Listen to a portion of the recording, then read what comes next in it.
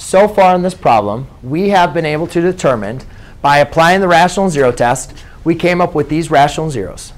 By applying the real zeros, we figured out that there's either 2 or 0 real zeros, and there's at least one negative, or there is exactly one negative real zero. All right? So how do we determine if we have zeros or not? Well, so far in this class, yeah, we applied synthetic division, right? Yes? So you pick a number, and you apply synthetic division. Now, are you just going to pick any number? Or are you going to want to pick 5? We already talked about this, right? You don't want to pick 5 because we already know 5 is a rational number. And 5 is not a rational number that's listed on the possible rational numbers. Now, there's 2 ways you guys can determine this. If you guys remember the remainder theorem, the easiest thing to do is, remember, these are all plus or minus. So I need to determine all the zeros. If I don't have a graph in front of me, I don't know what the possible zeros could be. So guess what? I'm going to have to guess and check. Now, that means I can determine it's a 0 by 2 different ways. I can use synthetic division. So I'll just use 1 and negative 1, right? Why do synthetic division for 36 off the bat? You can do it, but why check 36 first? Let's check 1 and negative 1. Would everybody agree 1 and negative 1 are probably your easiest? Especially if you have fractions here. You know, if you have like 2/3, you're going to want to do 1 and negative 1 before you do a fraction. Would everybody agree with me? Yes. Now, again, this is me without a calculator or a graph in front of me.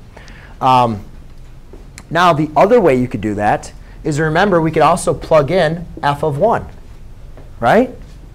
Even if we just plug in 1 into this, and we determine if f of 1 equals 0, then what? X equals 1 is a 0, correct? So you guys could probably look at this and say, all right, if I put 1 in here, is that going to make it 0? And I can already initially know that 1's not going to work, right? And if I plug in negative 1, I know negative 1's not going to work. But what's the fun in doing that?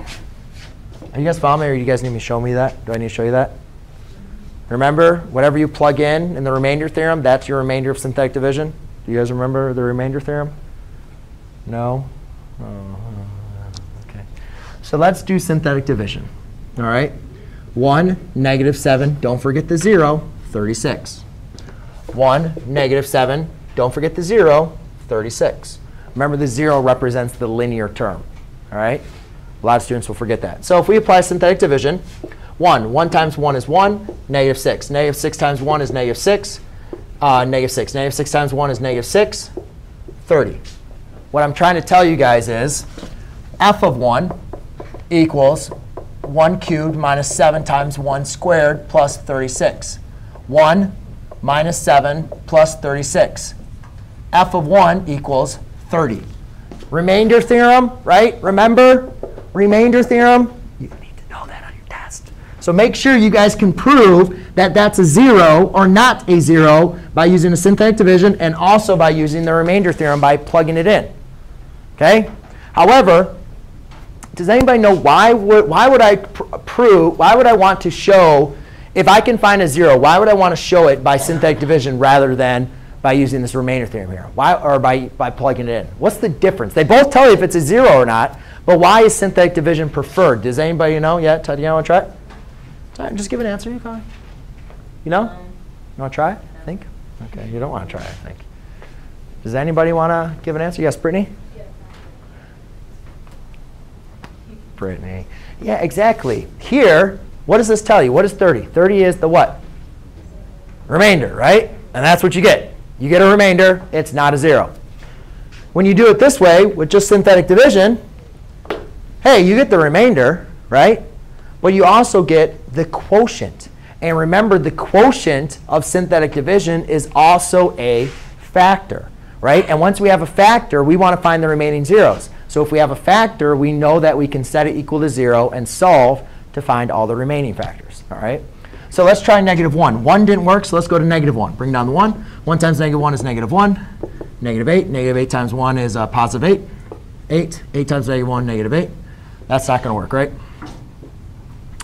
28. So therefore, they both have remainders.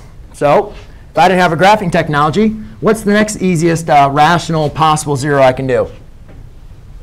2. 2, negative 2. Now to save some time, do you have the graphing calculator up? Did you graph it? 2 doesn't work. All right? But if you didn't have a graphing calculator, how are you going to know that? You're not. You're going to have to do it. All right? But guess what? 2 is going to have a remainder. But I think 3 is looking pretty good. So let's check 3. So if I do 3, I bring down the 1. 1 times 3 is 3. Negative 7 plus 3 is negative 4.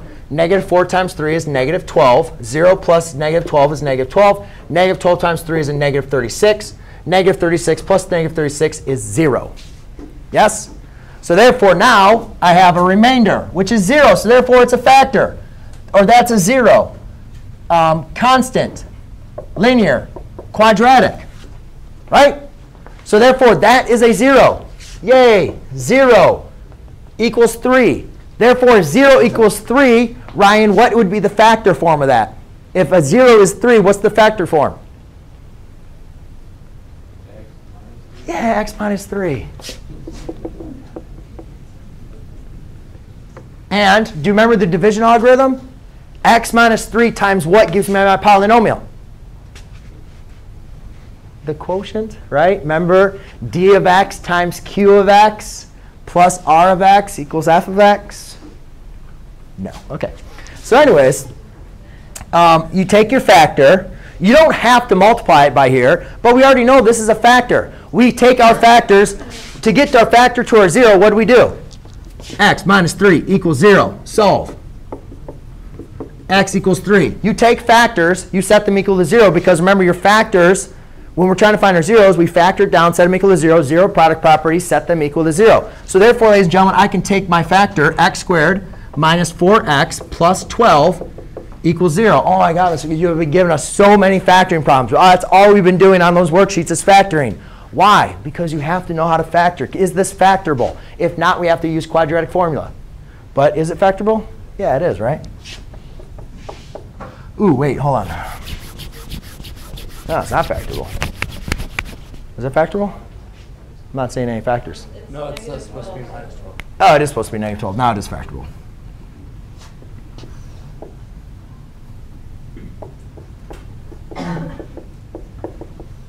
Yes?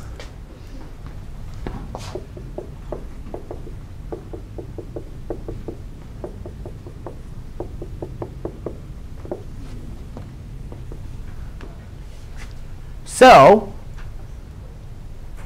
now, OK, that's perfect. All right. So now let's go back up to our information that we previously found. I have 3 rational zeros up there, right, that I just found. Are all 3 of these rational zeros a part of my list of rational zeros? Yes, right? Because we found out that 1 didn't work, 2 didn't work. But 3, negative 2 actually did work. So I should have probably checked negative 2, and I would have had the answer. But I didn't look at it. I didn't notice it. I just found. But actually, 2 doesn't work. But negative 2 did work. I just didn't check it, right? Then 6 works. Now let's go and take a look at the value of them. 6 and 3 are what? Positive or negative? Positive. And negative 1 is negative. So you have 2 positive and 1 negative. Hey, you're either going to have 2 or 0. Do we have one of those? Yeah, we have 2. And do we have 1 negative? Yes. OK?